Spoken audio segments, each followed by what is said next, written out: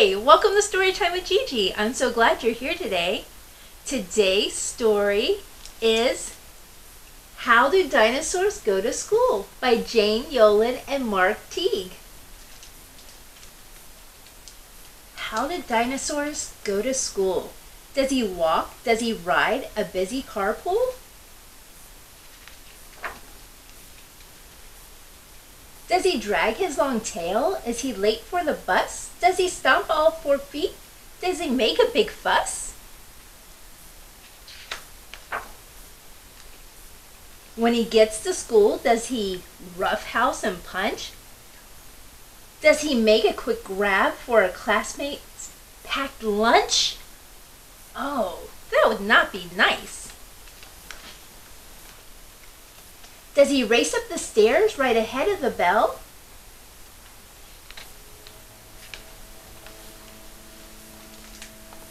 Does he interrupt class with his own show and tell?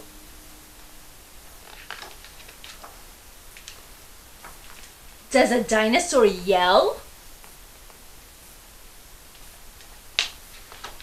Teacher does not look happy.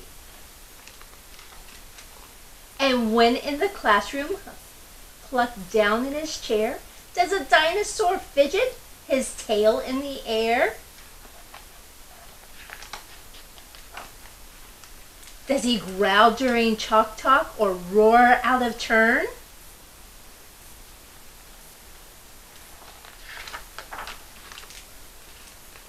Does he make it too hard for the others to learn? He's playing a drum. Does he stir up the classroom by making a noise?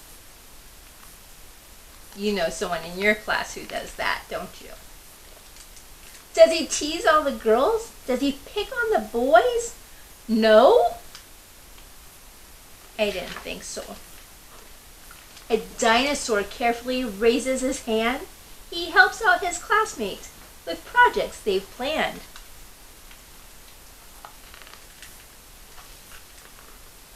At recess, he plays with a number of friends and growls at the bullies till bullying ends.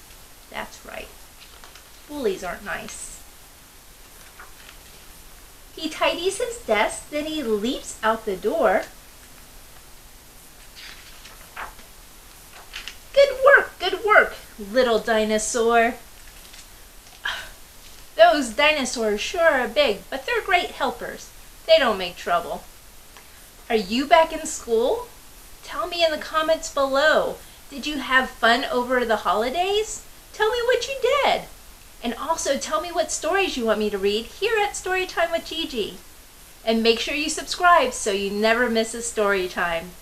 And until next time, as my friend Les Brown would say, shoot for the moon, because if you miss, you might just land amongst the stars. Bye!